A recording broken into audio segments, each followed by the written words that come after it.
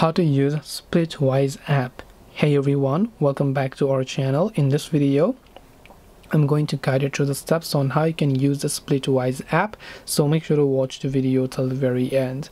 Now if you want to use the Splitwise app, if you don't know what Splitwise is an app that will help you split expenses between friends, roommates, group trips and more. So it will just help you split up the expenses that you have.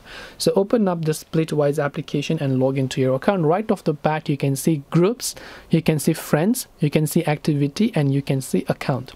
So let's start with groups. On the groups tab you can see non-group expenses settled up, so you can select show one unsettled group and you'll find those groups. You can tap on start a new group to create a new group where you want to split the expenses, and you can tap on add expense option, then enter your description, the amount of expense paid by and split by whom, and then just tap on this arrow option. If you want to attach screenshots and so on, you can do that by simply selecting that, but you will need a Splitwise premium version for that, so I'll just skip that process. Now after you do that, you'll find all of the unsettled. If you want to settle a certain one, you can select that and choose to settle it. Now let's go to friends. You can choose to actually add friends if you want to by simply tapping on this little option, tapping on add more friends, and allow the access to your contacts, and then you will be able to add your friends in that regard. Or you can go to activity and you'll be able to see all of your activities that you have, such as you received this much or you paid this much or whatever else it is. Then you can go to account tab in order to view your account email.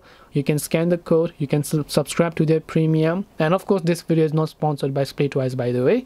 You can subscribe to their premium if you want to. You can go to email settings, you can enable notifications, you can add a passcode to the app so that whenever you open the app it is locked with a password, right? You can do that if you wanted to. Then you can go to contact and log out, and this is how you can use Splitwise. It's nothing difficult, just add an expense paid by certain person and whether it is settled or not, so that in the future you can just refer to it. So hope this video helped you. If you have got any questions, feel free to leave them down below. Thank you for watching and see you in the next video.